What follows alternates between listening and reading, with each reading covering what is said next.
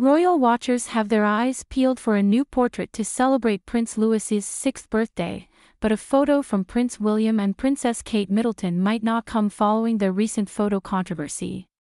A source previously told the Sunday Times that the Prince and Princess of Wales hadn't made a firm decision on who will take the picture, but a new royal portrait is set to be released on Tuesday, April 23.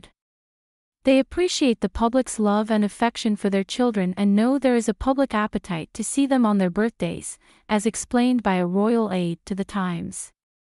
The most recent portrait of the royal family included 5-year-old Louis alongside his siblings, 10-year-old Prince George, and 8-year-old Princess Charlotte, as well as Kate.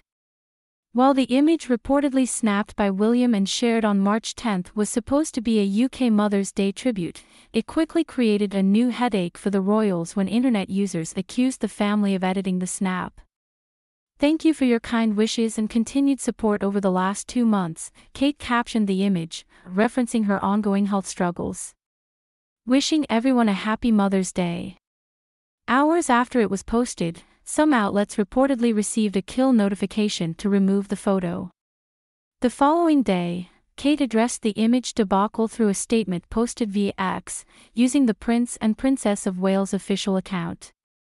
She clarified that like many amateur photographers, she occasionally experiments with editing and expressed her apologies for any confusion caused by the family photograph. She also shared that she hoped everyone celebrating had a very happy Mother's Day.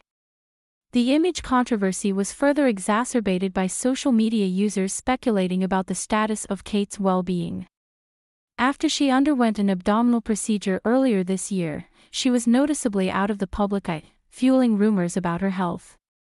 Kate revealed in a video released on March 22 that she had been diagnosed with cancer following major abdominal surgery in January. Though initially believed to be non-cancerous, tests post-surgery showed the presence of cancer. As a result, her medical team advised her to undergo a course of preventative chemotherapy, which she is currently in the early stages of.